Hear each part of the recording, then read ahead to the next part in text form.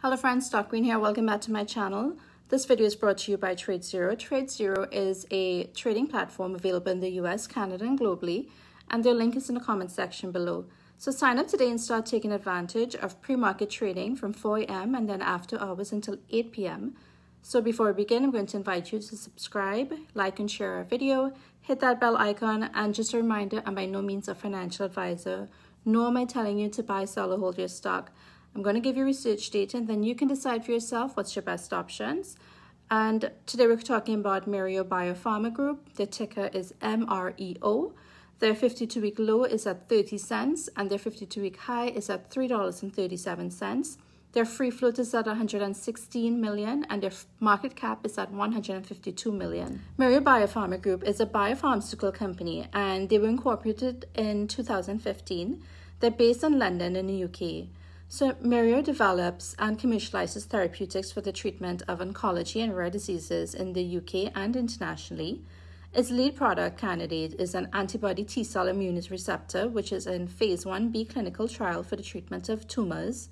The company is also developing treatments for ovarian cancer, acute exacerbations of chronic obstructive pulmonary disease. They've also got this collaboration with the University of Texas Anderson Cancer Center, and this is to evaluate their anti-TIGIT therapeutic antibody. So why is MREO so important? Why is this focus there for them? ASTRAZeneca is rumored to be eyeing a takeover of MREO-Biopharma Group, and this is according to a report in the Times. That report has said that MREO would accept $5, equating to $500 million, including American Depository Receipts, or ADRs, and Evercore and Citigroup are said to be involved as advisors. We mentioned previously MREO's collaboration with the University of Texas, and this collaboration is putting them at the forefront after Roche Holdings suffered failures.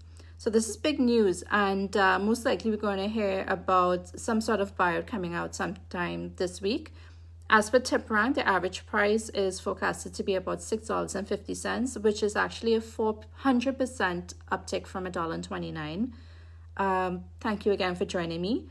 As always, don't forget to like, share, and subscribe to our videos. Check out Tradezero's link in the comment below.